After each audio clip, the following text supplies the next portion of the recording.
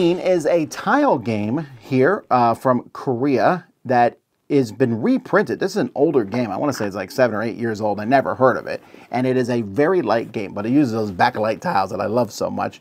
Let's see how it plays. There's tiles in each color from 1 to 16. Actually, there's 2 16s of each, and there's a few other tiles. These will be put into a bag and split between the players where they will put them behind a shield.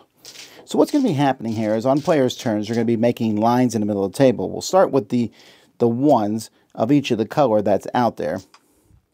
And on your turn, you can play a single tile.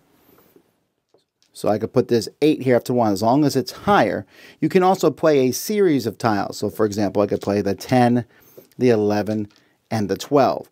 The problem is you can't play anything that is lower. So once the 10, 11, 12 here are played, well, how are we going to play the 2 through 9?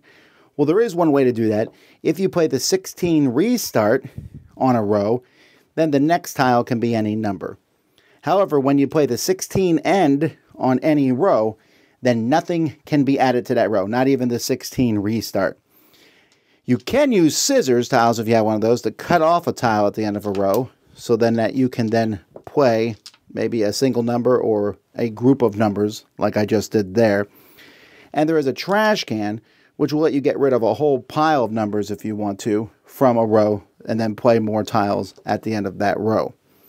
So this will keep going. If anyone gets rid of all the tiles behind their screen, they win the game. Otherwise, once everyone passes and can't play anymore, you'll add up the values of the numbers you have, and these, of course, are very expensive. I think they're 20 points each. And whoever has the least points is the winner. I was quite happy with this game. Very surprised at how much I enjoyed 16.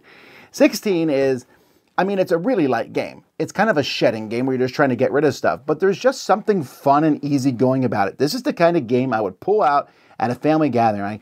You guys mostly play dominoes or you mostly play Uno or whatever.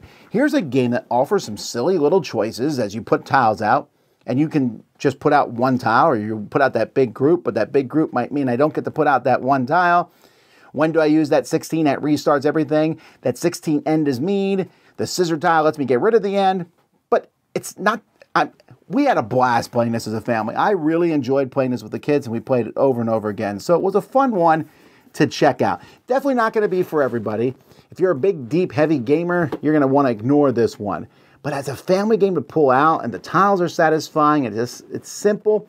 The rules are a little hazy on mostly how to put out the ones.